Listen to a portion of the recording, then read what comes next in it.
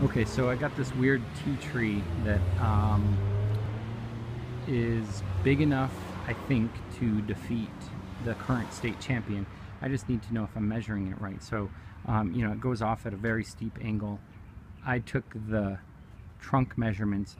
I measured from the ground level right here and then went up diagonally 4.5 feet and measured that trunk, which is right about there. It is a multi-trunk and there are two of them parallel down here. Even with just this trunk right here, it's big enough to beat the current state champion. I don't know if these two get factored in or not, but right now I'm not even going to be concerned about those because we've got a champion just with the top trunk. And then the height was easy. The crown spread is kind of weird because it goes through this hedge right here and out the other side. So anyway, but even with just the trunk alone, it almost beats it. Add the height to it, it beats the champion for sure.